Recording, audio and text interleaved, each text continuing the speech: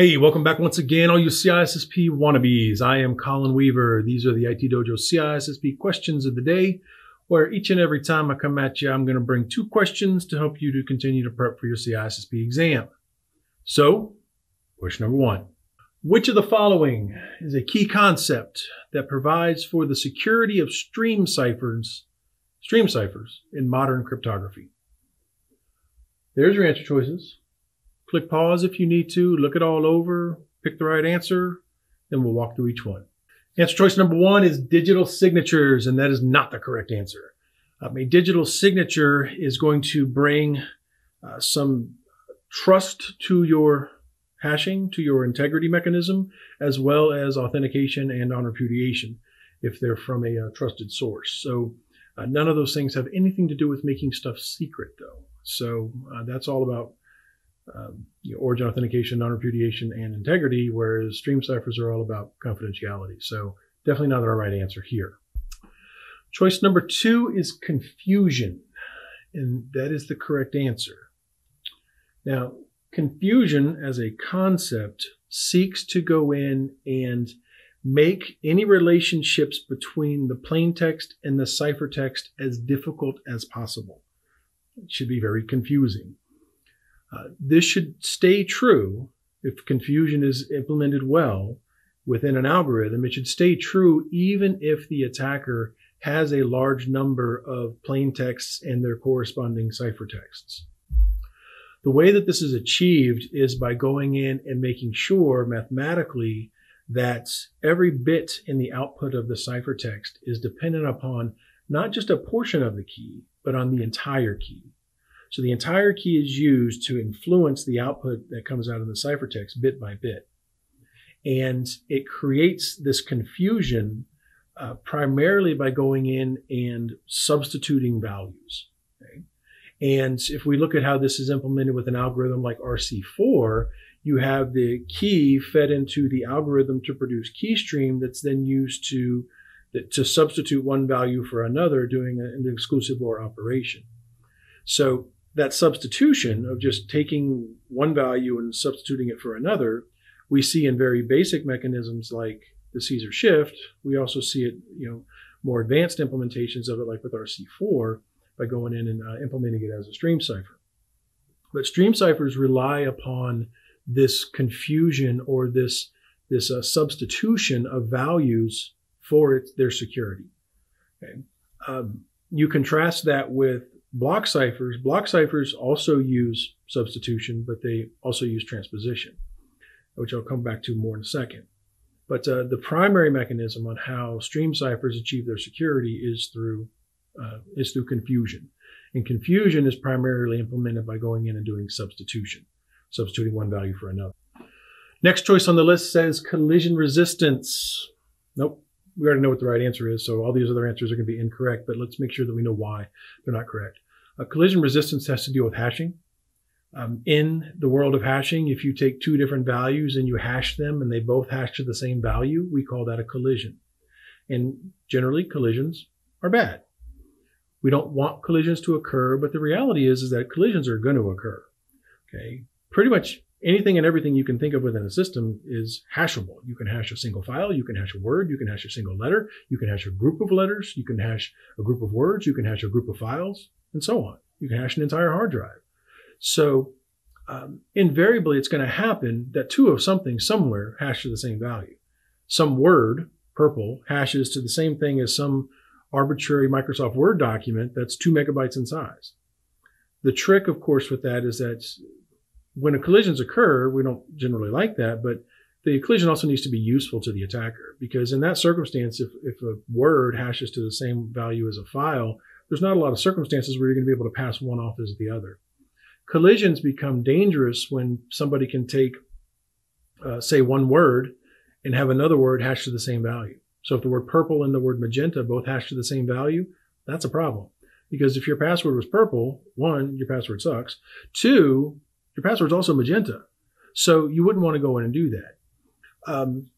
The same thing would happen if, let's say that you had written a document and gone in and digitally signed this document. What if somebody could go in and hash the document and then get the modification of the document, which actually has meaning to mislead, get it to hash to the exact same values as the original document. Well, then when you went to view the now modified document and you wanted to check the hash before doing so, the hash would compute to the same value, which means that you would trust that this document still had integrity when it doesn't. And that gets even scarier if people can go in and create certificates that they might use on web servers that actually hash to the same values as the real certificates, but they are in fact forged. That's where collisions become very scary. And so having an algorithm that is resistant to that is what collision resistance is all about. And the general way that we accomplish collision resistance is to use hashing algorithms that have longer outputs. Now, there's a very general notion for it, but we've seen it now with MD5 and with SHA-1, and how those two particular algorithms have kind of been pushed off to the side into, relegated into the history of the way we were, instead of us going in and using SHA-2 or SHA-256, SHA-384, SHA-512, and so on. But that's what collision resistance is. Not the right answer here, but you should be aware of what that concept is. Next answer choice is diffusion. Diffusion is not the correct answer. Although diffusion and confusion are oftentimes said in the same breath as people go in and talk about these concepts, but diffusion is a mechanism that can allow us to have better security for block ciphers, but not for stream ciphers. Stream ciphers, again, rely just on confusion in order to achieve their security. Now, if you go read what most books and most places on the internet say about diffusion, they say that it dissipates the redundancy of the plain text across the ciphertext. And after you reread that 3 or 4 times, you're like, what? Okay. And it basically breaks down like this, that in, say, the English language, we have 26 letters that we use to form words. Now, those words aren't used, or excuse me, those letters aren't used equally. And words, for that matter, aren't used equally. Some words get used more often than others, and in some cases we have patterns that if a particular letter occurs, there's a high degree of likelihood that another letter of a particular type is going to come after it. And then you have ones that are fairly, consistent rules, where you have like the letter Q. In the English language, the letter U is always going to come after that.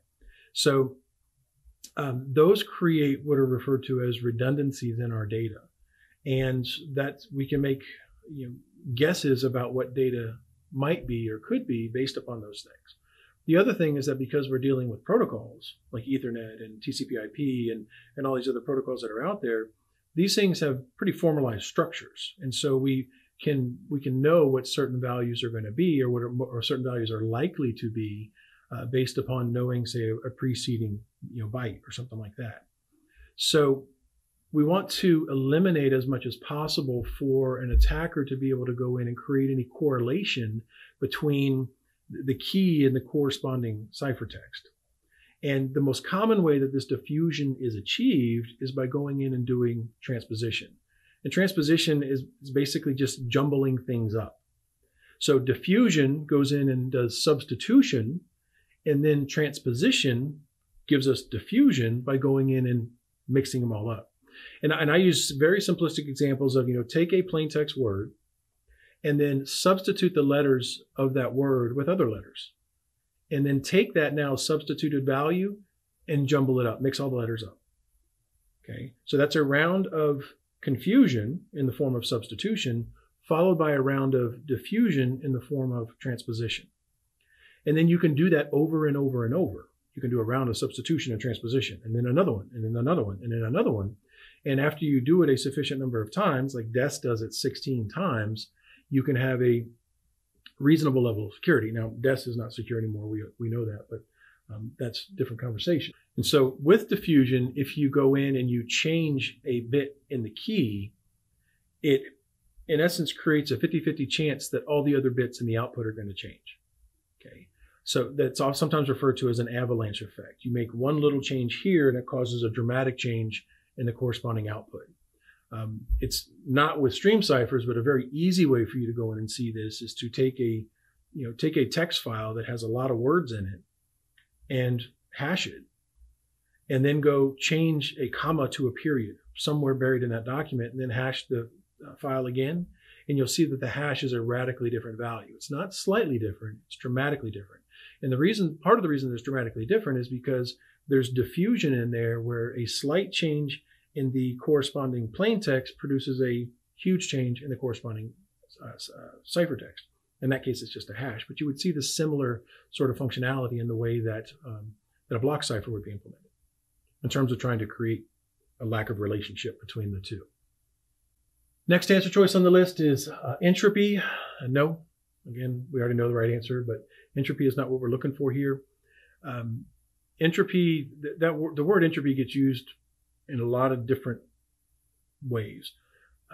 Here we're talking about entropy in the form of, I like to kind of reword it into a very common question, which would be, how many guesses on average would it take me in order to figure out a particular value? And if you look at how much entropy there is in a system, the more randomness there is, the higher the entropy, or the more unpredictability there is, the more entropy there is. And this has very specific impacts when we deal with things like password entropy. I'll put a link down in the bottom of an article I wrote on password entropy that you can go look at on my website. It's a very, very fascinating topic, but entropy is not what we're looking for right here in terms of how that works. And the final choice on the list is asymmetry. No, also not what we're looking for. Asymmetry by itself doesn't really mean anything except for the fact that there's no symmetry. You put the letter A in front of something and then the word, it means, the A means without. So asymmetry means without symmetry. But this doesn't say anything about whether it's asymmetric keys or anything like that. It's just the word asymmetry by itself. So no, that's just there to distract you. So definitely not something that we're interested in. All right, let's move on to question number 2. It is, which of the following is true regarding the use of RAID 6? There's some answer choices. I want to know which of them is true. So click pause if you need to, then click play, and we can talk it through. First answer choice says that you need 6 disks to do RAID 6. That's not true. You need 4 disks to do RAID 6 at a bare minimum. You can totally do it with 6, but at a minimum, you have to have 4. Okay, so not that answer. How about answer choice number 2? It says if you're using RAID 6, you can have 2 simultaneous drive failures. Yep. That's one of the big shiny things about RAID 6 that makes it so interesting is that RAID 1, RAID 5 can't do that stuff, but RAID 6 can. So if you have 2 drives fail at the same time, a RAID 6 array will stay running. If you have a 3rd drive fail, I hope you have good backups. But if 2 fail, it'll still work. So RAID 5 can only survive 1 disk or 1 drive failing at a time. All right, we have the right answer, but let's look at the other ones. Next answer choice says that it has a net cost of 1 drive to store the parity data. No, it has a net cost of 2. Okay, so if you have 10 drives in your RAID 6 array, you're going to lose effectively the sum total of 2 of those drives to be able to store your parity. With something like RAID, you lose the net total of RAID 5, you lose the net total of 1 drive, but RAID 6 is going to cost you double that because you're storing double parity. So it comes at a reasonably high disk cost. And then our last answer choice, which is also not correct, is to say that it has a faster normal read speed than RAID 5.